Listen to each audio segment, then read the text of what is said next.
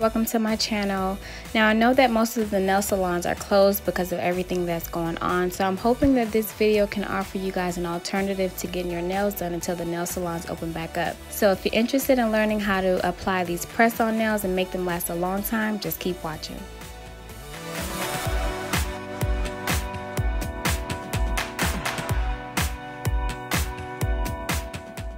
Guys, I have never been a fan of press-on nails until now. Like, I used to always think they were kind of like cheesy and corny, but these times call for drastic measures.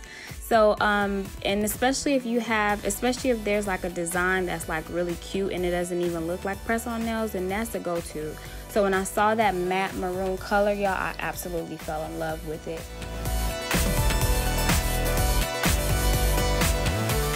So what I'm doing here is matching the shape of my nail with the shape of the press-on nails. My nails are naturally squared and the press-on nails were more like an oval or round type of shape.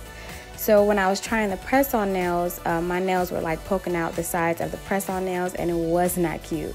So I'm just trimming off the corners of my nails so that it'll blend in with the press-on nails.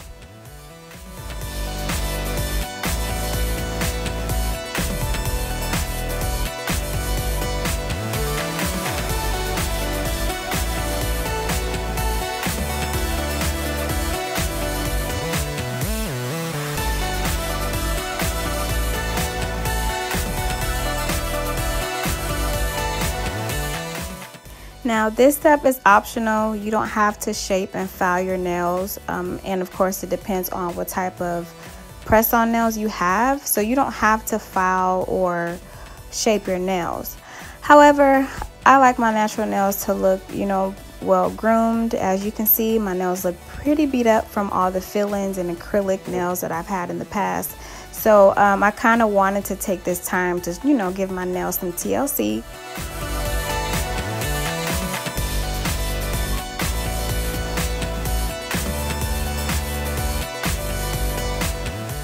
So there's only 3 steps for application based off what's on the box.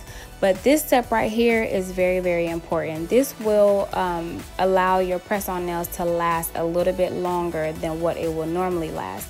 What I'm doing here is buffing out the surface of my natural nail, and that's just removing that oil layer that's on the nail, and it's also smoothing out my nails. So from my past fillings and acrylics, when they drill my nails at the salon, it leaves that indentation in the nail. So doing this part, it just smooths out the nail. It removes that oil layer that's on the nail. That way, when you apply the nail glue, it adheres to the nail. It adheres to your nails and the nail glue better, versus having that oil layer on your nails and then putting glue on it and then applying the press-on nail.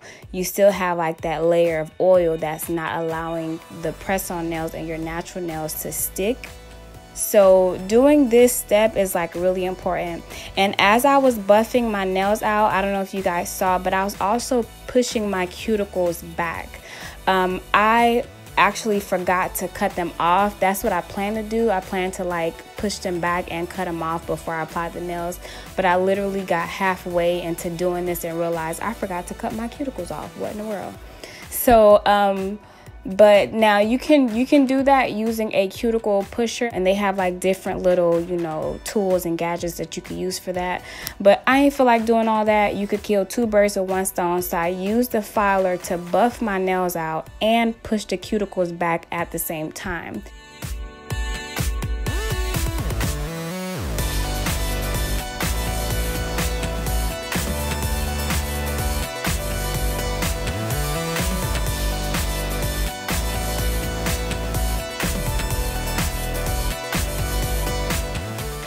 So here I'm just applying the press-on nails, as you can see. So I did apply some glue on the artificial nail and on my natural nail, and I held the press-on nail for about 20 to 30 seconds to make sure that it was pretty much stuck to my nails. Now the box came with about 24 nails, so if you're using this brand and you make a mistake or whatever, you have extra nails to work with.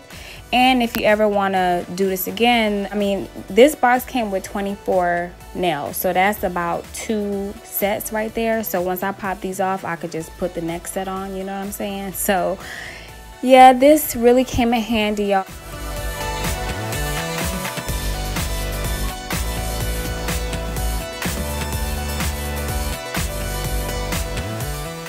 So like I said before, I absolutely fell in love with that maroon color when I first saw it. But honey, that shape, no ma'am, no ma'am. So a little later in the video, I am going to reshape the nail to my liking. I'm definitely not feeling this oval shape. It's kind of giving me grandma vibes right now. No shade to my grandmas out there, I love y'all, but that is not my style. So you guys are gonna see me shape this up really cute, really nice to my liking. And that's what I really like about these nails. Like, now that I finally got to work with them, it's easy to shape because the nail is like really thin. So it's not like an acrylic nail where it's like really thick because of that powder and like the layers of powder and the beads that they're applying on your nail. Because the press-on nail is so thin, it's really easy to shape and manipulate.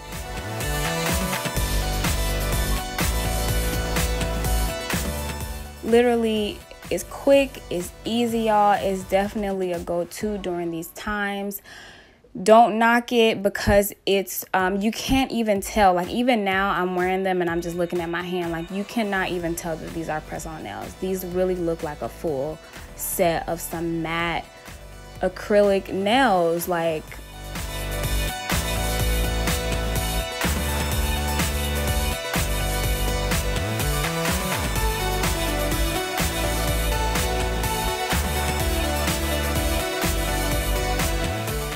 for this look, I wanted to go with the coffin shape. Now, these nails are a little short, so which was fine. Like, I actually like the short coffin look. Like, when the nails are too long, you know, it's too much. I gotta type, I gotta do homework and do stuff. It's just a lot to do when the nails are a lot longer. So the length was perfect, the shape was perfect. Now, of course, I am right-handed, so you know the left hand came out bomb, y'all. But the right hand, it came out cute, but not as cute as my left hand. Like, I'm a little bit of a perfectionist when it comes to like my hair and my nails. Like, I, you know, like it to look even and consistent. So, you know, I kept having to do my right hand. Like, I didn't really do it a lot. I just kept having to like reshape it so that it can be even with my left hand. But I'm right-handed, so it's whatever.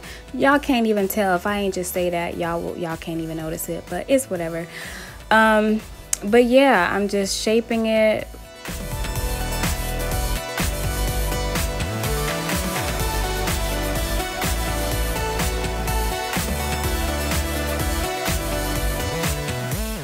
I absolutely love this color, y'all. So if you guys if this is your first time trying on press-on nails, please comment below. If you tried it before, comment below.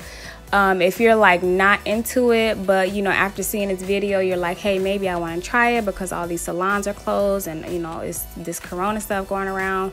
Who knows when I can get my nails done again. So if you end up trying it, guys, please let me know. Like, comment below, post a picture or something. So yeah, this is the new wave for right now. Just for right now, it's temporary, it's not permanent, but it can be a permanent thing. It's very cost effective. That box literally cost less than $3. The nail glue was a couple of dollars.